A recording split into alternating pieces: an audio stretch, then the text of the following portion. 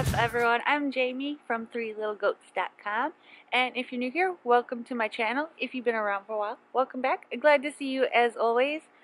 So we finally got a break in the weather. It was actually pretty warm yesterday. It was like almost 70 degrees. So we are starting to prepare for kidding season.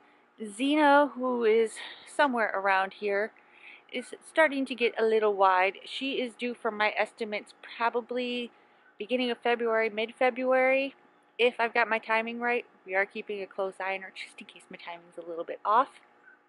But since it was so warm yesterday, we decided that it was time to split up the girls' pen. That way, when it is time for her to be kind of separated, we can do that easily and don't have to rush. And then this weekend I'll be making a trip to the store to get some kidding supplies. So if you're interested in what I keep in my kidding kit, say that 5 times fast. Let me know down in the comments below and I'll do a video on that. But if you've been around for a while, you've seen our goat setup. I'm going to flip you around. And we didn't do anything fancy, just what we had on hand to split this area off.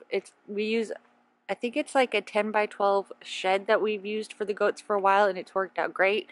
I do need to get some more straw so I can lay down some more straw. But we've got one side over here that is easily accessible for Daisy, who is not due to kid until later in February. So she'll be able to come in and out through the main gate. And then this side will be where Xena will be hanging out with the kiddos when they are born. Hopefully she has more than one. But we just put an extra cattle panel up that we had, just separated it straight through the middle, and then she'll have all of this area over here. I've got to clean it up a little bit better. They knocked the food buckets down last night because they are being butt heads today. So that is what we've been doing there. And then we moved the boys' shed. It was back there and a part off of the main fenced area.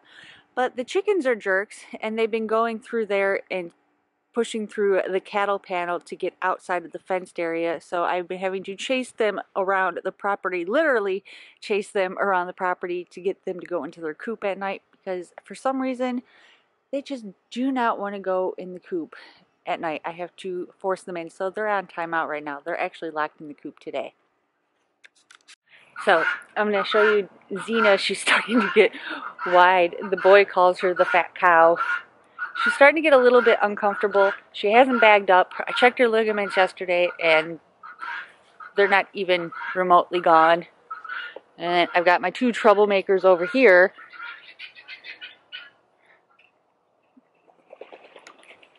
That got out of the yard this morning, but that wasn't their fault. That's a whole nother story. But they came right back, so good for them. So let's check on Xena. Xena, how you doing, Xena girl?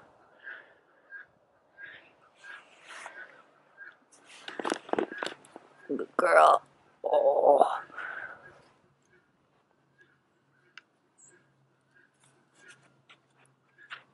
Hi, Sirius. Hi. Now I'm going to try to put my tripod down so I can check on her a little bit better. Every time I put my tripod down today where the goats can get it, they've knocked it over and started chewing on it. Especially Morty. So hopefully they'll leave it alone for 5 seconds.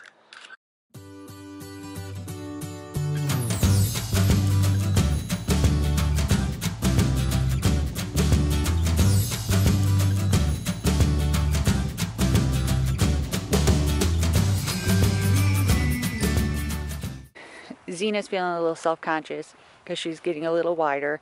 I don't think she's going to have multiples. I think she's just probably going to have one, which is kind of sad, but it is what it is. And then Daisy over here, she's not widening out yet, but she will be in the next few weeks, hopefully.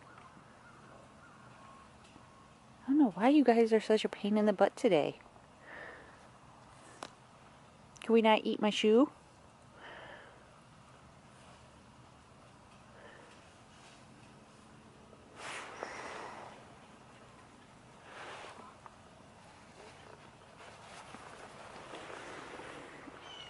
So yeah, anyway, Xena. So for the next couple weeks, we'll be checking on her periodically, just making sure she is good to go. If she'll let me check her ligaments. When you're checking their ligaments, you're going to look at the tailbone and you're going to squeeze together. If you can squeeze and your fingers touch, that means her ligaments are gone. And Marty! And they're pretty close to getting probably within the next 24 to 48 hours. She's still got all of her ligaments, and Morty is chewing on my thumb, and Daisy is chewing on my shoe. Can I have my thumb back? Thank you.